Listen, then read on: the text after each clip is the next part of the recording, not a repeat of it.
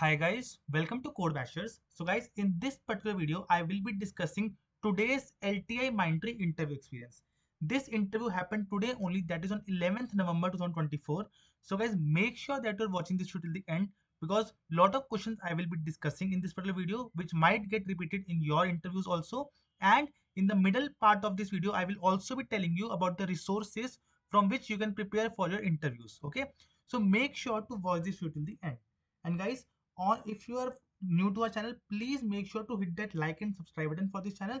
We are continuously making videos regarding different companies, whether it is Accenture, Mindtree, Cognizant or TCS. So every kind of video you will find on our channel. Okay, and do join this Telegram group also. This Telegram group is dedicated for 2025 batch students. The link of this Telegram group you will find in the description box as well as in the pinned comment. So make sure to join it. So guys, now let's start this video, and before starting the video, please hit that like and subscribe button.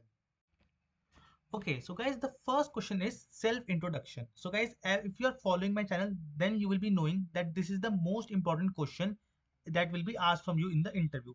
In this particular question, you can tell about your education background, your projects, your internship, your skills, your resume things, any achievements that you have, any research paper that you have published, any extracurricular activity, anything you can tell to the interviewer.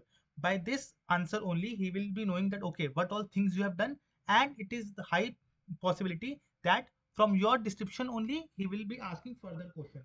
So try to give a very good and precise answer for this question and try to drive your own interview. Okay, I hope this is clear to you. Next is explain the project in detail. Okay, explain your project in detail. So guys, I have told you that whenever you are giving the interviews for IT company, try to make at least two IT projects in your resume. It will give a very good impression to the interviewer that okay, the candidate has done the projects and he has the basic understanding of any language, whether it is machine learning, C++, Java, Python, any language you can make your project. Okay, if you don't know how to explain your project in detail, I have a dedicated video for it on the channel. I will give you the link in the I button or in the description box. Make sure to watch it. Okay. Moving to the next question. Then there will be in-depth questions in project. So guys, see, let's suppose you have project on machine learning. So you should know that how to explain your project. Okay, what challenges you face while making your project, how you overcome those challenges, what is the future scope of your project, and the technology stack that is used in the project. So if I talk about machine learning, then what is supervised, unsupervised learning, what are different algorithms of supervised learning, okay, linear logistic regression. So all these algorithms, basic information about that technology you should know. The questions can be asked from that technology. Okay, I hope this question is clear to you. Moving to the next question, rate yourself in Python. Okay, so anything you can give, 4 star, 5 star out of 10, 5 star out of 5. Okay, anything you can give based on your preference. Okay, you can give any rating. Okay, so now let's move towards the next question. But before moving towards the next question, I would like you to know that on our top mid page of Code Bashers, we have important interview IT subject notes here. Okay, so if you will open this link, inside this important interview IT subject notes, we are covering total 12 subjects.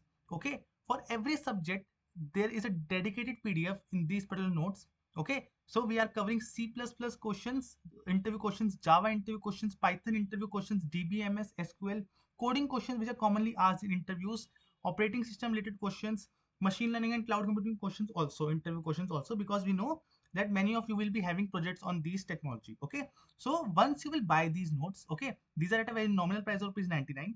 So once you will buy these notes, you will see all the PDFs for different subjects. You can open any PDF. Okay, for every subject we have given, if I will open this Java PDF, so we have given around 20 to 25 important interview questions and answers for that particular subject. So if you are opening this Java PDF, then you will see that there is a question, there is a proper answer for it. Okay, and in some places there are code snippet also, so that your understanding can be increased for that particular subject. Okay, so it is just like not the simple notes, but we have tried to explain to you with the help of questions and answers which are very common for all the subjects. For all the subjects we have at least 20 to 25 questions as well as answers which are commonly asked in the interviews and are from important topics. So if you're interested in these notes, the links you can find in the description box. It is at a very nominal price of ₹99 and the access is for the lifetime. So now let's move ahead. This is one-stop solution for you for preparation for your interviews. Okay. Moving towards the next question, what are the lambda functions? So lambda functions are in Python. A lambda function is a small anonymous function.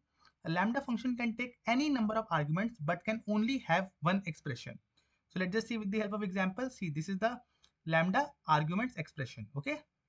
So add 10 to an argument. Okay. So a is an argument here. So this is the syntax for lambda function. It is a simple anonymous function, single line function. It is there. Okay. I hope this question is clear to you. Next is what are data types in Python. So data types, again, there is tuple, okay, dictionary, list, set. Okay, I hope these data types are clear to you. Okay, moving towards the next question. Python is compile type language or interpreter. Okay, so what is the answer for it? So Python is both a compiled and interpreted language. Compilation: Python code is first compiled into bytecode, which is a form of which is a form that can be executed by the interpreter. The interpreter then runs the bytecode line by line. So compilation converts the code into bytecode, then bytecode to interpreter read the bytecode line by line. Okay. Moving towards the next question: how the compilation done in Python? The source code in Python is saved as .py file, which is then compiled into a format known as bytecode. As I've just told you in the previous question, the answer is almost same. Then the bytecode is then converted into the machine code, okay, which is run by interpreter, okay. So I hope now this question and answer is clear to you. Moving towards the next question, what is a database? So guys, see, in simple language, what is a database? We need to store our information. Where we will store it? We will store it in a database. Now, why we choose database? There are different types of database. SQL database are also there. NoSQL databases are also there. Both have their own pros and cons, but the basic operation of a database is to save the data, fetch the data, query on data. Okay. So basically the CRUD operations: create, retrieve, update, delete. So these are the operations which we can do on the database. Okay. I hope this is also clear to you. Next is write a query using joins. Okay. So writing a query using joins. This is a basic example that which is the query you can write using the joins.